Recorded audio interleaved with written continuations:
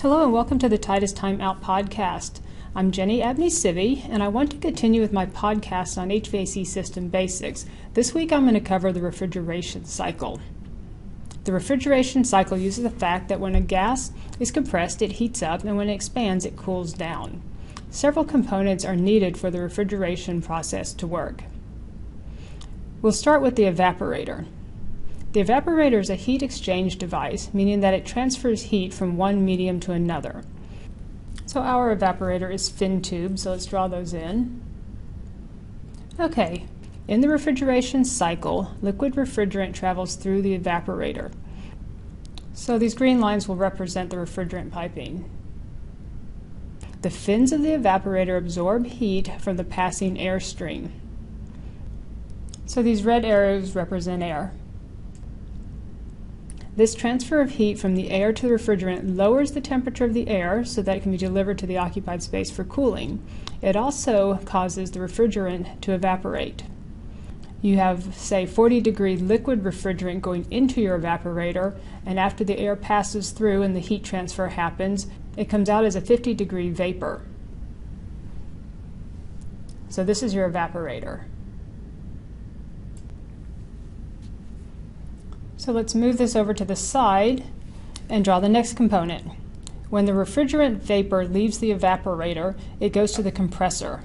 The compressor compresses the refrigerant vapor. This raises the pressure and temperature of the refrigerant vapor. So this is our compressor. We'll use the green lines to show the refrigerant in and out again.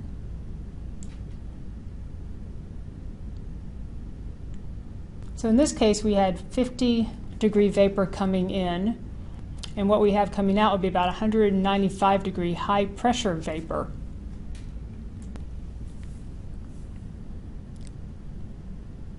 From here the 195-degree high pressure vapor goes to the condenser. Let's scoot over a little and draw our condenser. The condenser is a heat exchange unit as well.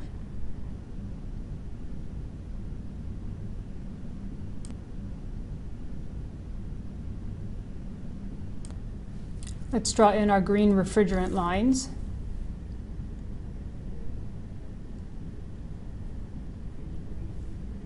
So coming into the condenser, you have 195-degree high pressure refrigerant vapor.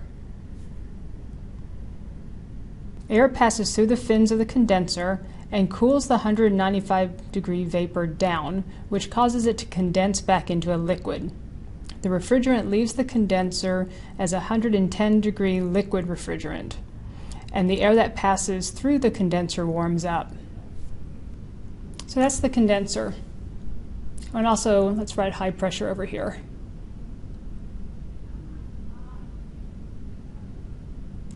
So the liquid refrigerant that leaves the condenser is still under high pressure, so its pressure must be reduced before it enters the evaporator again.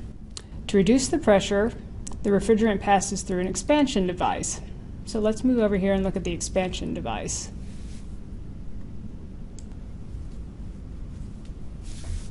Okay, so let's just draw a little expansion device, and let's draw our refrigerant lines in and out. The expansion device reduces the pressure and temperature of the refrigerant back to where it needs to be to enter the evaporator again. So it's coming in at, say, 110 degrees as a high pressure liquid. Goes through the device and comes out at 40 degrees at a lower pressure and a liquid.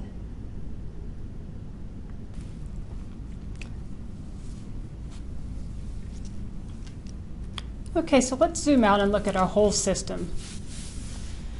You have the evaporator, the compressor, the condenser, and the expansion device.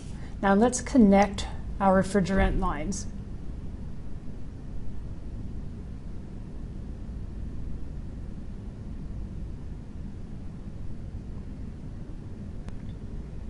So if you put this all together, it's the refrigeration cycle.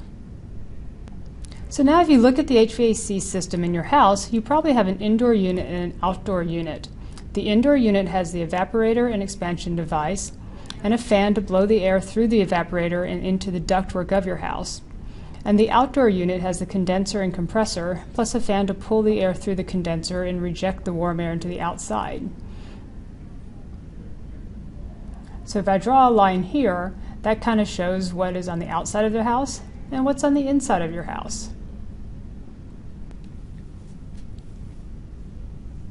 So now the air that's blowing through your evaporator is actually what's ducted into your house and provides you cooling. And the air that's going through the condenser is what's coming off your outdoor unit as hot air into the atmosphere.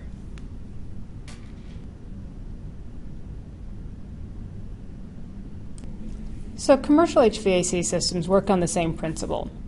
Let's pull up the system drawing that I had from last week. And then let's bring back our refrigeration cycle drawing as well. And we'll put it down here in the corner. Now if you look at this section called AC unit, that's pretty much this bottom half here. It's the compressor and the condenser. And then up here where I've got the cooling coil, that's pretty much the top half of this drawing.